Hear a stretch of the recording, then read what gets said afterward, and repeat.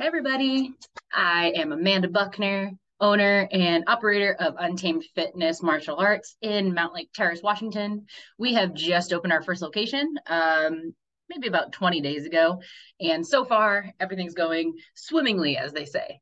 But what I want to do today is I wanted to make a video on teaching you guys of not necessarily going and having to buy your own gym in order to be successful, right? There's so many personal trainers and yoga instructors and massage therapists. Even though we have different niches that we focus on, we're all pretty much the same. We're all independent contractors, all use 1099s. And the problem with being your own boss is sometimes you kind of don't know where to go. Like I always say, like, you don't know what you don't know.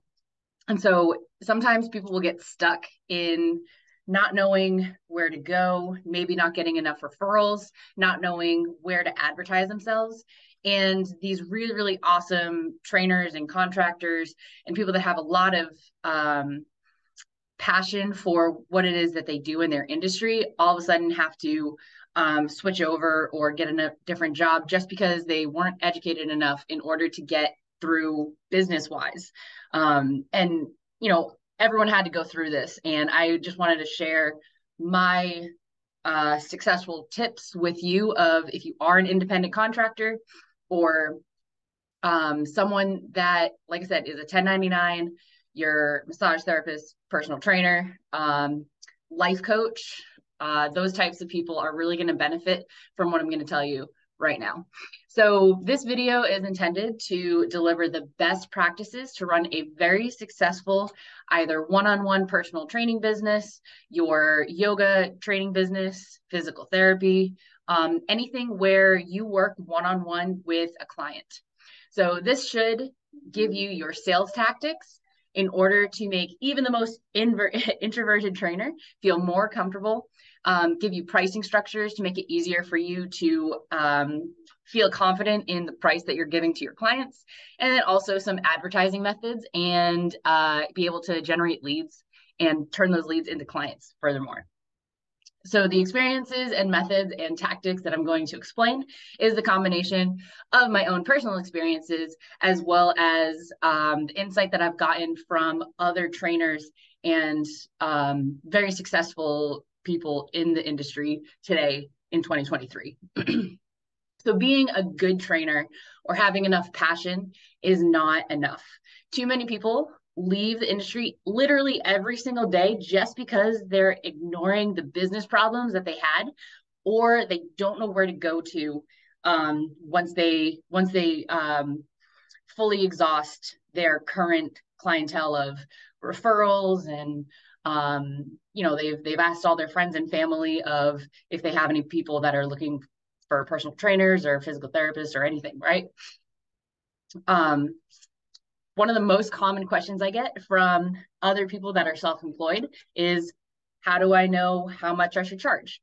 I started out doing personal training at $30 an hour, which to some of you, you're like, oh, that sounds reasonable. For others, you're saying like, wow, how did you live off of that? The caveat is I didn't. At the time, I luckily was still living with my husband, and he was in the military. And so I kind of had this little bit of leeway to, cover the cost that I was trying to have a race to the bottom, right? I was trying to beat other personal trainers that were kind of like in a little bit further ahead of me, had a little bit more experience, and it was a race to the bottom, right? That's what they call it. Of, oh, you're gonna charge 35, I'm gonna charge 30. You're gonna charge 30, I'm gonna charge 25. So the idea of that is the lower the price, the more people that'd be interested in your service, right? However, when I was charging $30 an hour, it was $15 an hour for my babysitter to come and watch my daughter while I was training this lady. It took me 20 minutes to drive to the gym. So at the end of the day, I'm charging this lady $30 an hour, which, by the way, she heckled me every single day that we ever got together, saying that I charged too much. And so having that type of relationship where your client does not respect your time and does not think that you're worth enough, I'm going to tell you right now, just get out, just drop them. Way easier to move on from that type of situation than to let that mental state marinate in your head of like, I'm not even worth $30 an hour. But like I said, I had to pay my babysitter $15 an hour. It took me 20 minutes to drive to the gym, an hour for training, 20 minutes to drive back. And so I was completely out of the $30. It literally paid for me to get a babysitter for that amount of time. So moving forward, what I ended up doing was changing my price structure in order to reflect what I needed to live, and then seeing how many hours I wanted to work, right? So let's say if I want to work 60 hours a week, okay, cool. I can charge $30 an hour, but I really don't want to do that. So I'm only working $20 or I'm only working 20 hours a week. And my price is a little bit higher just because I do have a little bit more things going on. My time is way more valuable. And as you progress and get more familiar with your niche, whatever it is that you're interested in your program, it's really going to help skyrocket your own self-worth, attract better clients that are going to understand why they're paying a certain price. And then you're going to not really have to deal with those people that are undercutting your price point. I don't even really talk to those people anymore. Not because I'm like, oh, well, you don't want to pay me, like $100 an hour. I get it, but think of it this way. If you went to let's say a lawyer, okay? Lawyers baseline $250 an hour. That's why getting a lawyer is very expensive, right? But the thing that you're going after, if you do need a lawyer, you want to make sure it's done right. You want to make sure it's done by a professional, and you are literally paying them for the hours and years that they are spending getting familiarized with their niche. Let's say, child custody, right? Let's go over child custody. So like, okay, you're going to go to court for making sure that you can, either see your kids, get visitation rights, or, even get your kids entirely because like maybe the significant other is like out of their mind bonkers, right? So you want to make sure that you get a top of the line lawyer that knows what they're doing, that is very well researched and knows how to win their case, right?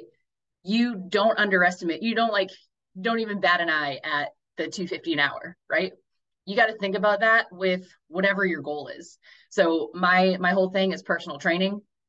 I charge, like I said, I charge $100 an hour for my services of a personal trainer. Some people, they charge $250. I'm 100% serious.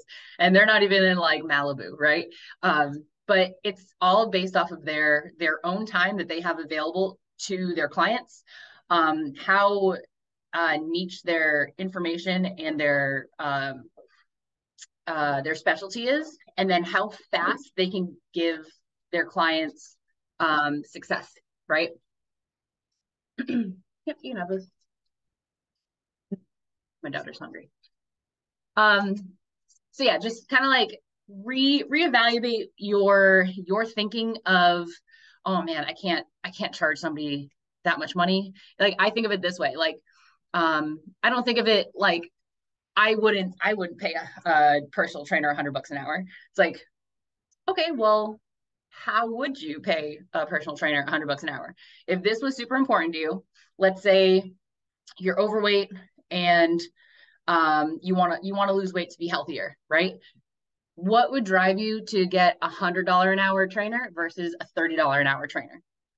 Me just saying it, you're like, well, $100 an hour trainer, most likely way more experienced. I'm going to get the results a little bit quicker. Probably not going to get injured. Those are all 100% true, right? Some people coming out of school, they'll just start $100 an hour and like kind of biting off a little bit more than they can chew because they're not building themselves up to be a good professional unless they're already been doing it for years, unless they've really kind of dug down into the niche, or they're the only person in the entire area that does their certain thing. You really can't really like start off super high price without a reason behind it. I can't just be like, oh, I'm $100 an hour because I need to pay my bills. It doesn't really work like that. You're not really going to attract clients like that. But the $30 an hour trainer, that's more for like group classes. We can talk about, we'll definitely going to talk about that later. But I just kind of want to give you an overview of like focus on how many hours a week you want to work, what you want to make. And then with those two numbers in mind, that is what's going to dictate what you charge per hour. Okay, that's the end of this video. I'm going to have you guys do that, and then we're going to move on to the next video.